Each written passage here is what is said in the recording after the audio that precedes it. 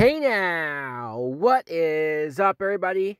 My name is Mike Brown, aka Review King MB, and to be honest, I wasn't even planning on doing a review for this particular episode, especially because Oliver Queen, Green Arrow, as I knew him, died already a couple weeks ago in the Crisis on Infinite Earths. But hey, once I sat down, once I started to watch this episode, I thought to myself, why not?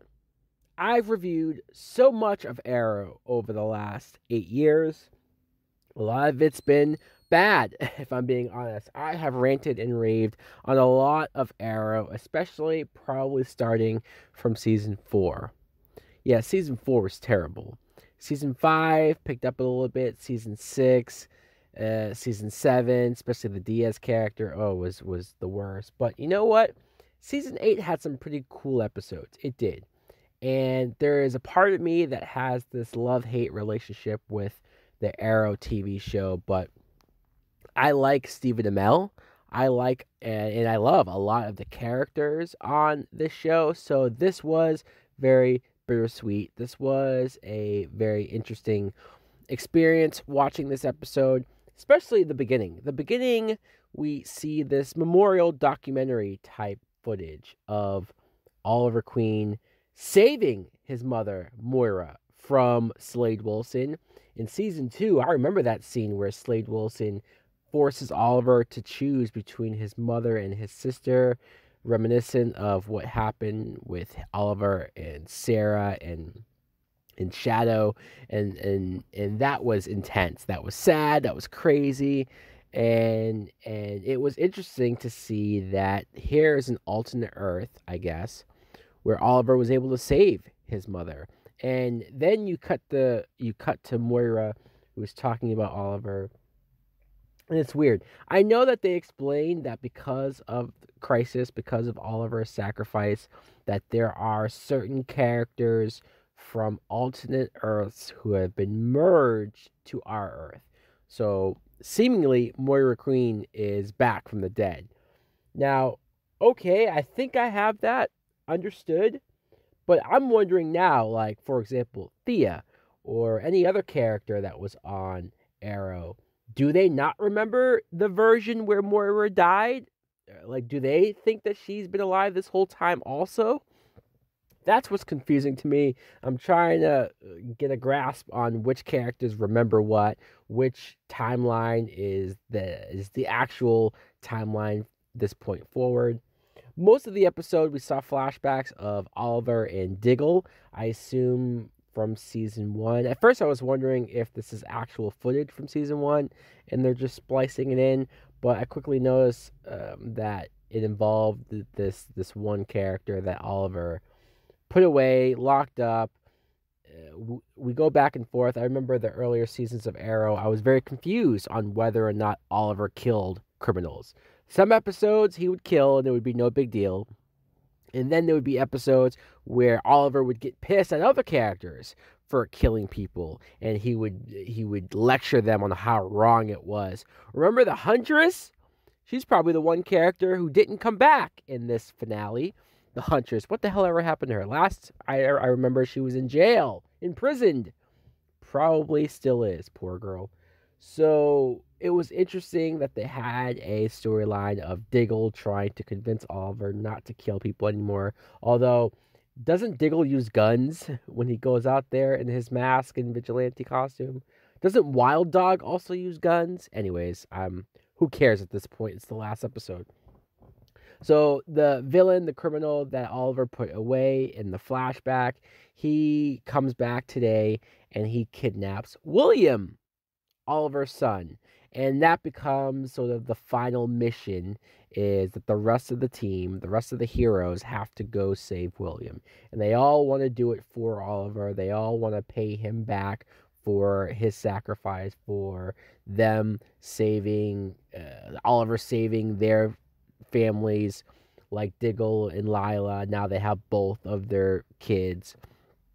You get a scene where Sarah Lance time travels to bring Mia from the future to the past because she wants Mia to be there for her dad's funeral. Now, I'll be honest, I did not watch last week's episode, Green Arrow and the Canaries. I didn't watch it. I didn't really care to watch it, especially once I found out what the actual plot is, how it was basically a backdoor pilot for the spin-off show that's coming. I don't care about the spin-off show. I don't care to watch it or follow it, so that's why I kind of skipped it. Maybe if I'm bored, I'll get to it. If anybody wants to hear me talk about that, maybe, just maybe. But as of right now, I don't know what went on. I don't know. I didn't even know that Mia went back to the future. Like, when did that happen? So we see Felicity return. That was a surprise. As much as I've had so many complaints of Felicity, as much as I grew to hate her, honestly. I loved her in season 1 and season 2, some of season 3, but by the time her and Oliver became a full-fledged couple, by the time season 4 came along, I hated this character's effing guts. So, but you know what? Seeing her back here show up after not being in this season for 8 or 9 episodes, that was nice. It was nice to see the actress back. She belonged there. Say what you want to say about the character, even if you still hate her character, she needed to be here. It wouldn't have felt right without her. We get Roy proposing to Thea, and thank God they fixed this. They tried to have Thea date like 1 or 2 other guys after Roy, and it never worked. I never bought it. I never thought her character should have been with anybody else, had chemistry with anyone else. I was glad that they did this. Yes, it was a little random out of nowhere. Yes, it was maybe a little forced because last we heard Roy just up and left her randomly. So now she just easily forgives him. So it just says, hey, Roy, promise that you won't just up and leave again. Oh, yes, Thea, I promise. Okay. But in all honesty, it was great to see the actress that plays Thea. It was great to see her back. I never liked that they got rid of her or didn't have her there for a couple seasons. Even Roy. A lot of these first, second, third season side characters, I attached myself to. I cared so much more about them than I ever did Wild Dog. Yeah, Wild Dog. Yeah, Renee is going to become the mayor. I buy that shit. And Dinah Drake, who just has the personality of sand. I literally just don't find her or Renee that interesting at all. I don't think they belonged in the scene where they were shutting down the Arrow Cave. Because who are they? Who cares? We see a quick moment of Ragman showing up. That was nice, because Ragman, I know I was just crapping on some of the newer characters that showed up, and I still hold true to that, but Ragman was one of the few newer characters, one of the only newer characters that I was at least intrigued by, and I liked the actor, and I was curious to what his power set was, the darkness that also came with his character, and the struggle between good and bad that he came from. Oliver saved him and sort of put him on the right track. And then they got rid of him. I heard it was because of the budget. They couldn't afford to do the Ragman character, but at the same time, why did you introduce him in the first place if that was the case? In any event, it was nice to see him back.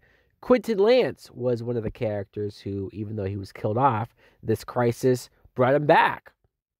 Tommy Merlin was another character who was killed off, and man, he was killed off in season 1. So this crisis undid his death as well. And I'm confused. He told Earth 2 Laurel that on his Earth, Laurel was his wife. Now, I don't know if that means that the Laurel who died was his wife, or if he just came from a different Earth and that was that continuity. Because again, which things do our characters remember? If he was married to his Laurel, then why is she dead if our Laurel died? Again, it's a little confusing. I'm still trying to figure it out. The last bit that we saw, or one of the last bits, was the funeral. This was nice. Even though maybe the episode seemed a little disjointed from the back and forth, from the flashbacks, from the kidnapping of William, from following the other characters and seeing which ones we still care about. It was nice to have everyone pay tribute to Oliver, not just as a character in the story, but just really at the end of the day, it's Stephen Amell. It's the show. You're paying tribute to the show for launching this universe. As many gripes as I have, as much as I think these shows still could be so much better, I have to credit Arrow, and I have to credit and give credit for what they were able to do with this universe. It was great to see characters like Barry there, Kara, all of these characters that they did spin off from Arrow. They do owe a lot of their success from Arrow and Stephen Amell. We even get a moment where Diggle gives the final word, which was nice. But we get a quick shot of him finding a Green Lantern ring. What the hell? Really?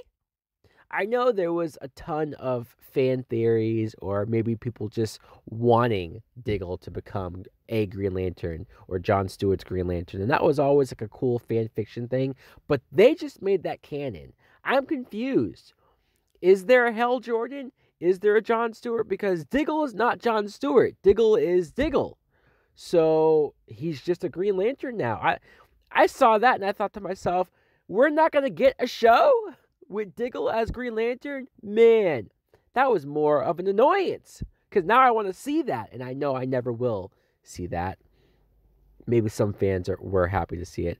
Felicity having that moment where we finally saw where the Monitor took her at the end of last season. She, I guess let herself die and let the Monitor take her to the afterlife where she was reunited with Oliver. I guess that was nice, but at the same time, I agree with her where it's like, wait, the afterlife, heaven is the office? All right. In any event, it was nice to see Oliver and Felicity, I guess, back together again. Overall, as a series finale, this wasn't great. It wasn't. No. We're talking about a show that went on for 8 seasons. And the beginning of this episode, we already had our hero dead. So that made it a little awkward in some senses. I do like that we focus more on the characters that we did care about. We did focus more on Roy and Thea, and we brought back some memorable faces. We did pay tribute in a lot of good ways to the show. Not great, not perfect, but I guess given the circumstances, given what they were able to do after Crisis, this was fine. It was decent. So guys, let me know in the comments below, what did you think of the series finale of Arrow? Do you think it worked? Do you think it paid tribute well enough? Do you think it was a good close to this Arrow show, or do you think it deserved better? Do you think it could have been better? What would you have done differently if you could? Anyways, guys, thanks for watching. That's it. That's it for Arrow. Again, bittersweet. There's a part of me that will miss this show, at least the good parts of this show. Thanks for watching. Like, comment, subscribe. Later. Oh, yeah. Today, I feel Super Bowl. Feel it in your mind, and you lose control. Feel it in your breast, and you super soul. I don't say it.